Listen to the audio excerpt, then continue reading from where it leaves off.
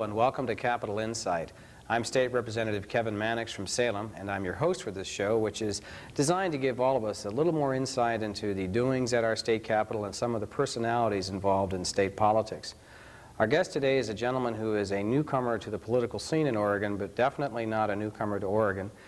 He's Gordon Smith, a senator from Pendleton. He's serving his first term, but he also has achieved a position already as Republican leader in the Senate.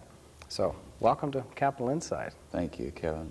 Pleasure being with you. I know that you had quite a trip getting over here to Salem, what with fog and that sort of thing out Pendleton way. It's that time of year where travel is a little uncertain on our part of the state. Well, I appreciate you joining us. We're here. One of the things we like to do is to get a feeling for politicians as people, not just the campaign issues and promises, but a little bit about background. Can you tell us a little bit about where you're from? Yeah, I'd be happy to. I was actually born in Pendleton, Oregon, 1952. When I was about 2 years old, my father accepted a position in the U.S. government to be the Assistant Secretary of Agriculture in the Eisenhower administration.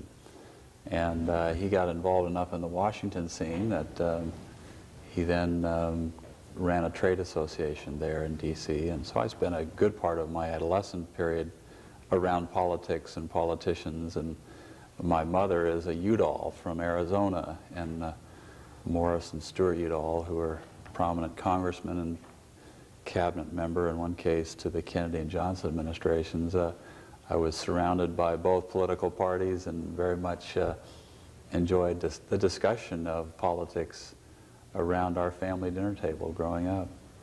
So we never lost touch with Oregon because we had a family food processing business, and I would go back with the family every summer to work in what we call PPAC. And interesting, I had kind of always anticipated being in that business, but my father and uncle sold it in 1971. I went on and became an attorney. I repented of that, though I think unlike yourself. I saw an opportunity to buy back what had been our family business, and I took that opportunity, and it's worked out well. And this year, Smith Frozen Foods will produce about 17% of America's frozen peas and corn.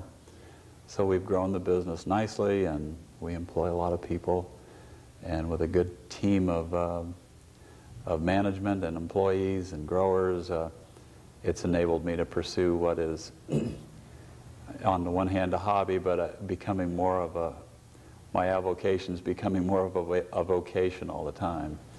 And let me take you back a little bit on this, though. I assume you graduated, I would guess, from Pendleton High School? Actually, no. I graduated from a high school in Bethesda, Maryland. Were your family were back east at that time? That's correct. And we would only come to Oregon during the, June, July, and August. So when did you settle back in the Pendleton area? I bought the business in 1981, and I've been there ever since. Married. Sharon and I have 3 children. How old are your kids? They are 13 and 12 and 4. Are they back in Pendleton right now? Yeah, they're back in Pendleton now, though they came with me last time to the session and enjoyed Salem very much. Had a good experience in the schools, made lots of friends, and so it didn't prove disruptive to them. Are you anticipating, because you are in for 4 years as a senator and you will be back for the next session, do you expect that you'll have your family back with you in Salem next time? Oh, yeah, I plan to. I didn't get into this to lose my family or to stay away from them. It takes a lot of time, as you know, anyway. So having your family there to bring some normalcy to their life and your own life is, as far as I'm concerned, the only way to go if you care about your family. Well, one of the things you've probably seen, this was, of course, your first session as a new member of the legislature. It is difficult for those who try to leave their family behind and then rush home every weekend. It's not as bad, perhaps, as being in Congress back in Washington, D.C., right, but it sure puts a strain on the politicians to be away from their own family reality check. Well, yeah, I think so, and the reality check is a good way to put it. And in this process, you tend to be revered probably more than we're entitled to be, and you're called senator or representative, and a lot of people defer to you, and then you come home and you're just old dad to them, and it's nice to have that sense of reality, and families can put you in your place quicker than anyone else, and I appreciate that. I would particularly think that a 13-year-old would help you keep in your place. My daughter Brittany is 13 going on 21, and a great kid, and but she's all of a sudden what I have to think is not as dominant in her life as it used to be. And that's fine. That's part of growing up. Now, what brought you into the world of politics? You're a successful businessman. You were an attorney for a while. I have to ask you quickly, though, where did you go to law school? I went to, first of all, Brigham Young University undergraduate and Southwestern University in Los Angeles. And from there, I went to New Mexico and was a law clerk to the New Mexico Supreme Court. Practiced fairly general practice in Mesa, Arizona for a year. Was only in law for 2 years. Those one in the... And you figure by now you've been absolved of your sins? Yes, yeah. I always refer to repenting of the practice of law and just fun, but I enjoyed the study of law very much, and I find it very helpful in the legislative process to understand the law and how its history and how it's written, its impact as it relates to other laws, and so I have no regret in being a lawyer. Well, that would give you a leg up, I would think, over other freshman legislators who come in and they have to kind of learn how the process works and how the laws are put together. Well, if you don't have an appreciation for, the constitutional law especially, it's very difficult, in my opinion, to write new law without understanding how it impacts upon our overriding law, which is, of course, our U.S. and state constitutions. So it's very helpful. I'd editorialize on that point before we get to the next question by mentioning that it helps too because you can avoid being bamboozled by people who will come to you and tell you it must be this way, it has to be this way, there's no other alternatives, and you say, well, wait a minute now, I've studied this stuff a little bit and I know a little bit about it, and don't tell me I can't come up with some alternatives, especially when I have, I'll say it, some folks who come to me on criminal law issues and they try to tell me, oh, you can't do that, that'll violate the Constitution. I'll say, wait a minute, I know a little something about this after 19 years practicing law. That's very true, and I think another part of the perspective the law gives you is to understand that while we are a democracy, we're also a republic. We have a judicial branch of government that has tremendous power to check the power of the majority as manifest through those that we elect. The court cannot rule unconstitutional, everything we do if we overstep basic fundamental bounds. And I think it helps to have that framework when you consider new proposals and new ideas, which can come out of the body politic and very much reflect a majority view, but may unduly burden minorities in our state. And we have a three-branch government that is very inefficient sometimes, and that's part of the frustration that we have with government generally. But it was designed to be inefficient. It was designed to be inefficient to protect us from tyranny, from any group that could gain too much power and subdue any sector of our state, geographically or politically. And so while it moves slowly and it is inefficient, it still works, and it still provides an environment to let everybody survive and prosper if they want to.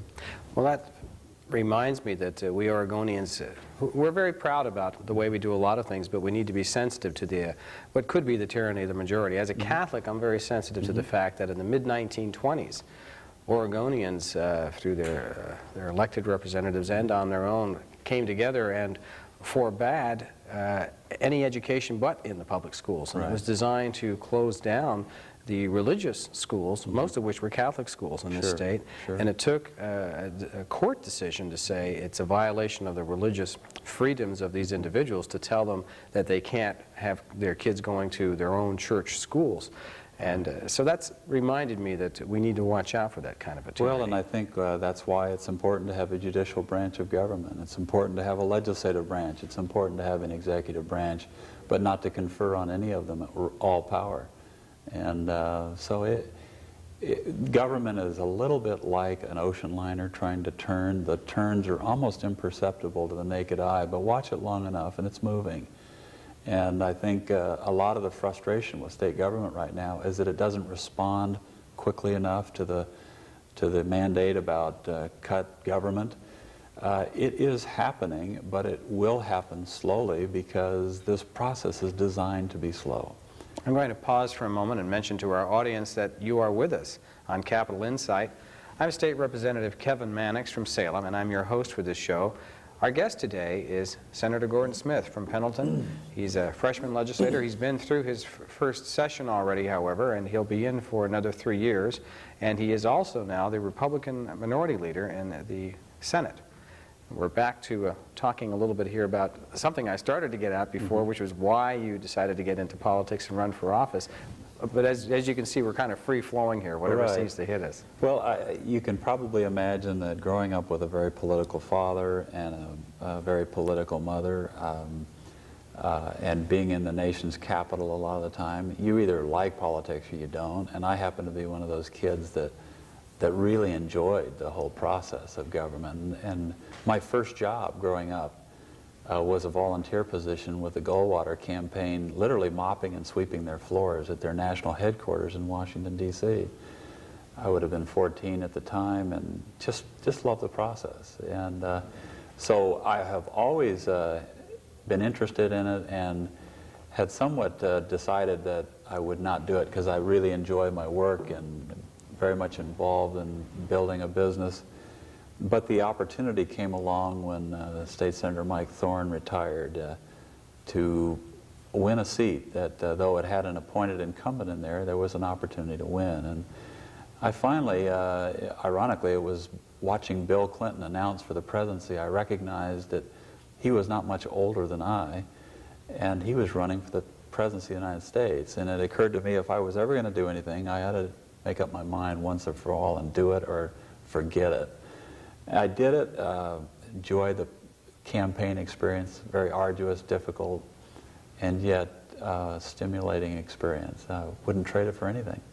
Well, coming to Salem for the 1993 legislative session and being sworn in, becoming a new senator, what were some of your early impressions? That'd be the first phase question I'd ask about that. Well, because I think I understand the process pretty well, there weren't a lot of big surprises to me.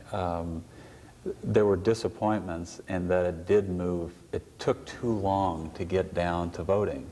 There was so much jockeying early and informational sessions that, well, I guess they're important, but it seems to me that there was entirely too much time spent getting ready to vote, and we could have gotten to the issues quicker. Maybe it's always that way, but I found that a frustrating part of it. I would honestly say that in the legislative session you experience every human emotion, the good, the bad, the ugly. You see things of great evidences of great loyalty and treachery and a living soap opera? Yes, I mean it is, and you see some very interesting people and some unusual people, and frankly, I guess what I learned from the whole process is that it's a real melting pot and that there needs to be room for everybody, no matter how interesting or how unusual they might be. Everybody needs to be represented at the table of democracy. And you know, again, it's good and it's bad and it's wonderful and it's horrible, and all of those emotions I experienced. Well, let me ask you this about the process. It seems to me that the leadership of the Senate and the leadership of the House in a practical world would sit down and say, all right, we've identified 20 major issues that ought to be addressed this session. And notice I said addressed, not necessarily resolved, not necessarily even voted in favor of any given proposal, but allow them to be addressed, be felt, to be discussed, and set us a schedule and just say in January we're going to hit these 3 issues, in February, and have the bills going back and forth to the Senate and House instead of the shell game where, well, I'll move my bill if you move your bill, and have a program set up where in, say, 5 months' time you would expect that a certain number of bills would have continued to have been passed and finalized. And I use the stalking legislation as an example of something that everybody seemed to agree on. But I went through the frustration of all the political jockeying for months and months, when as far as I was concerned, we could have had a bill out in February rather than, I think it was finally in June. Well, you know, we're dealing, as a Democrat and a Republican, and the fact of the matter is there's probably not a huge amount of difference between the way you and I think on a lot of issues, Kevin, and yet there is this party agenda which very much sometimes gets in the way of good government. And you're describing what ought to be, but the reality is that partisanship sometimes rules the day, and it's very discouraging. When you have one body controlled by one party and the other body controlled by the other, there's going to be these games and posturings. I haven't been there when it's been all one, but I assume it goes a little smoother when... Well, actually, I think the '89 session had its contentious moments, but probably because both the House and the Senate, and I was there in '89, were nominally controlled, at least by the Democrats. Then there was some effort to rally to the party colors on some issues, but there certainly was a lot of partisanship even then. Even then. Well, I suppose it's, you know, the parties have their place. They do tend to organize and the debate and focus the issues, and in a weird way we need each other to check the excesses of the other. So it has its downsides, but on the other hand, parties do bring a lot to the process. Let me ask you this. The Senate is an institution where, I'll be blunt, as far as I was concerned, the Democratic majority has tended to flex its muscle in its own way fairly aggressively and kind of leave the Republicans in the lurch. I think in the House, the Democrats tended to be more accommodating, at least in the '89 session, of the Republican minority. Maybe it's because it was 32-28, it was a close range, and then we saw a shift for '91 and '93. But a number of us Democrats still felt that we were participating in the process. We refused to be non-players. Looking at the next round of elections in the next session, now my Senate Democratic colleagues will insist there will be a Senate Democratic majority. I don't know. But assuming for the moment, for purposes of argument, that the Republicans take control of the Senate, I'd say there's also an argument that the Democrats will take control of the House. And you, as a leader of the Republicans in the Senate, will then be challenged possibly by working with the Democratic House. Have you thought through how you might work with some of those dynamics? Yes. I mean, I am not a terribly partisan person. I mean, I can work with Democrats, some Democrats, more easily than I can with some Republicans. On the other hand, I understand the need to carry the party banner to a point. There is, in this coming session, little recourse but to simply balance the books. And I think a 3-to-1 defeat of Measure 1 tells us that's what we have to do. Our citizens are saying, prove to us what the consequences are of Measure 5 are, implement it. And then we'll make a decision later. That's going to be very difficult to do, and there's going to be a lot of horse trading just on dollars. This is going to be a budget session. There's not going to be a lot else go on.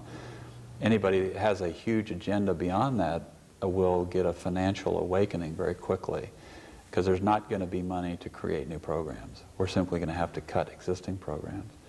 So I think that financial exigencies are going to drive this process and hopefully cause a lot of the partisanship to go away. Now, I'm not naive. I know that will still be there, and on the tough issues, budget issues, they're going to pass by the narrowest of margins so that people can electioneer next time on the basis of how people voted. But there's not going to be any dispute in the minds of honest people about what we have to do. And I do think we need to reflect in this next time the will of the people of the state, which is to figure out how to give us a government we're willing to pay for. Not easy, but has to be done. Let me pause for a moment and mention to our audience that you're with us on Capital Insight, and I'm your host, State Representative Kevin Mannix from Salem. If you ever have any questions or concerns or any comments, please feel free to share them with me by writing to Capital Insight, H395, State Capitol, Salem, Oregon, 97310. And I'd be happy to hear from you. Our guest today is Senator Gordon Smith from Pendleton, having served just about a year now in the Senate out of a 4-year term, and he is the Republican leader in the Senate. The Democrats hold a majority in the Senate, so I guess technically we'd call him the minority leader, but I notice minority leaders prefer to be called by their party appellation. We in the House refer to the Democratic leader as such rather than as the minority leader. Anyway, we're chatting a lot about the process here, Gordon, and I'm curious about some substantive issues too, though, where people are demanding some action, and we're getting some inconsistent signals if we look at the practicalities. One signal is we want to get tough on crime. We want to do something about incarcerating felons. I would argue also putting them to work. Right. We want to see more efficacy in state programs and all of that, but when you get around to crime, if you incarcerate felons, it does cost some money. Sure. And yet we're also hearing folks saying they don't want to see new taxes. Are there some ways we can reprioritize? Have you thought through whether or not we're going to be able to accommodate some of these demands? Well, I think as a practical matter, to be able to expand our correction system is not going to be possible with the existing budget. You know, I wait to be proven wrong. On the other hand, I'm not going to be one that will have any priority to cut corrections or close prisons. I feel very strongly that if you're not going to be tough on crime if you don't have enough bed space, and we don't have that at this point. So to me, the issue of closing prisons is a non-starter. I'm smiling a little. What if we hit you with an initiative, if it passes in November, that requires that felons serve fixed sentences? And I'm smiling only because I happen to be one of the sponsors of that initiative. That, to me, would be a very strong message to the legislature that this is a high priority item with the voters, and that there may be a need to change some of the priorities in terms of what we do spend our money on and pump some more money into corrections, if that measure passes. Right. Would you be looking to those kinds of votes to see if there's a signal from the voters about changing priorities? Yeah, I mean, it will send us a signal as to the priorities that the voters want. And I'm sympathetic to the need to be tough on crime. I think it will be one of the big issues, and rightfully so, of the next campaign cycle. On the other hand, everyone needs to understand that the other funding, it's higher ed, it's human services, and it's K through 12 public education. So if you're going to add more to corrections, you have to take it away from those. And education in particular took a real big hit last time, and I'm not real excited about doing that again. I worry about real systemic damage being done to our public school system through additional cuts to education. That leaves you human services and higher ed.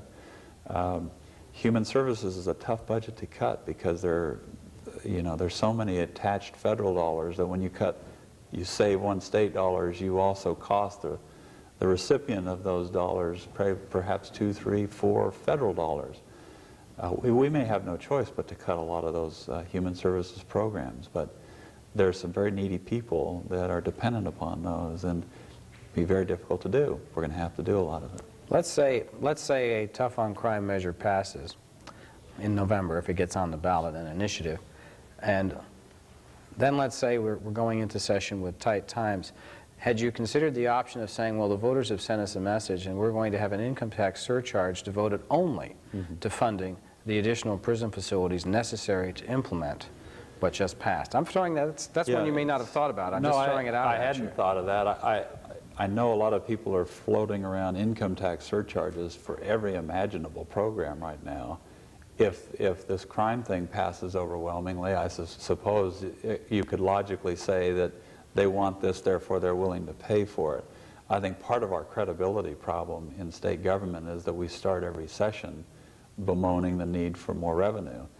And I just don't think the electorate is wanting to hear that. And so, if there's a strong mandate for that, and I have a sense that people would buy it, I guess I have to be open to consider it. But I'm not going down there with the idea that the first thing we need to do is crank up a new tax measure. And again, I'm not saying that that's necessarily Right. tied in, because you could also say that this measure may cost, say, $90 million in the first biennium. Right. Out of a $6.2 billion state budget, maybe there can be restructuring of priorities, something Right. you'd have to play with. There's also the question of taking a look, though, at the spending on K through 12 and higher ed. Higher ed took a hit, so did K through 12 this past session. But looking towards the session to come, have you considered whether or not during the interim we ought to be reevaluating how the K through 12 tax dollars are spent, whether or not the state ought to take a more active role in looking at pay structures within the K through 12 system? Well, I honestly believe that some of the measures that Representative Tiernan is pushing relative to PERS and public employee issues, I believe that those will be on the ballot, and I believe they will pass if they make the ballot. And those will be taken care of by the general electorate. I don't think we have the ability to deal with those in the legislature, because the public employee unions, and I don't criticize them for this, they are very effective players because they are very involved in campaigns. And there are not the votes in the process, in the legislative process, to change their pay structure. So that's going to be left up to the public to decide whether they want to readdress issues like PERS. But I think that's what you're leading to. If there are other issues related to economies in K through 12, absolutely we should be looking at them and implementing them as soon as we can. The CATS bill, education for the future, it becomes more controversial all the time as people understand how it's implemented. And, you know, I think there are many good features of it, but the fact of the matter is the '91 legislature never funded it. And it's been left to us in the midst of a financial crisis, the likes of which this state has never seen before, to fund this experimental new approach to public education. I'm not sure the public support is there for it. A lot of things that we talk to each other about in Salem, such as education reform, the Oregon health care plan, when I go out to my constituents and discuss these with them, their eyes glaze over and they think it's okay, but don't make sure it doesn't apply to me. And to the extent that people do believe these things affect them, they are not interested. Should we re-raise with the public the question as to whether or not they want the property tax limitations on education that they've imposed through Measure 5 and propose, I'm just throwing a winger at you here, a constitutional amendment that would allow on a school district by school district basis the school districts to go to the voters and say, we want you to readjust Measure 5 for our school district and allow, say, $10 per $1,000 value rather than $5, which is the final phase-in, and let each school district have its own voters decide for themselves whether or not they will modify Measure 5, which, as you know, passed largely in the Portland metropolitan region, yet is imposed on the entire state. Right. I think long-term, Kevin, that may be an appropriate thing to do, but in my opinion right now, it's the wrong thing to do. Again, I use the metaphor of the ocean liner turning. It's not turned that far yet, and I think any attempt to do that at this point again evades what is an overwhelming mandate. And to the degree that we ignore that mandate session after session, we will delay the day when Oregonians are willing to relook at the issue of revenues and the way we raise taxes. As a final winger, I'll just say maybe we ought to be taking a look then at a series of mini sessions after a short regular session every 6 months as this thing sets in to see whether or not people want to reconsider what we're doing to ourselves in education in this state. I've changed my view of the idea of biennial sessions. Because of the one I went through, I honestly believe Oregonians could better preserve a citizen legislature and have a more competent citizen legislature if we met somewhat like Washington does for constitutionally numbers of limited days on an annual basis so that we are engaged more frequently but for shorter periods of time. Because I think our citizen legislature process with term limits is going to eventually produce a whole group of amateurs the likes of which we have not seen in this state before. Well, it looks like you and I are going to have an opportunity to try to change some of the amateur politics next session. I've got to wrap it up now since our time is up. Thank you for joining us. Thank you. And thank you, members of the audience, for joining us on Capital Insight. We'll see you again next time.